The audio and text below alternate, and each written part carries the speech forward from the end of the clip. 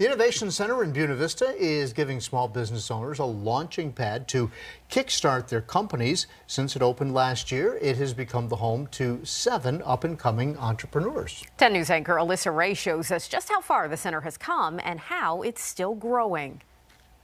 The Virginia Innovation Collective planted roots in Buena Vista with the goal of focusing on agriculture and ag technology while supporting entrepreneurs in the early stages of their business. For lots of folks who are kind of in that startup or growth phase, to come in, have a space, and get support from staff here at the Vic Center.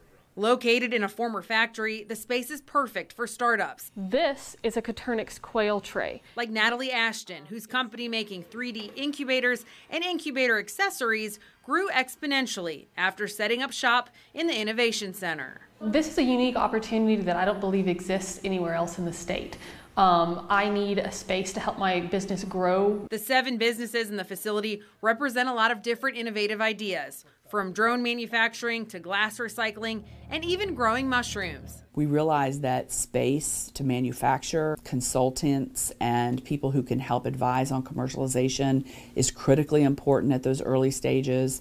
The center received a $105,000 grant to buy equipment for a commercial kitchen. And just last week, it received a $700,000 grant to build the kitchen and make the facility ADA accessible. That's just the start of what's to come.